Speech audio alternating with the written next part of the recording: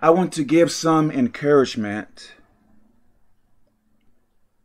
Some of you may be trying to live for God now. You may be trying so hard and trying to do what is right. And as it seems, it may, like many bad things may be coming your way.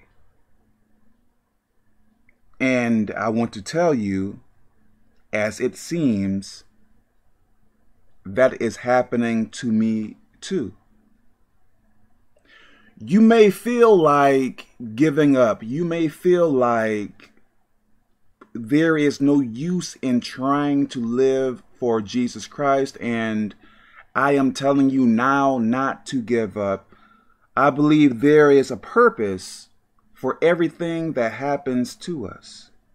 Maybe it is to make us more patient, or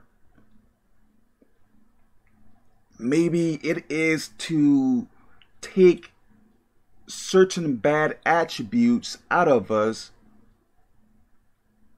Maybe we are going through so much to take certain bad attributes out of us, to die to ourselves and become more like Jesus Christ.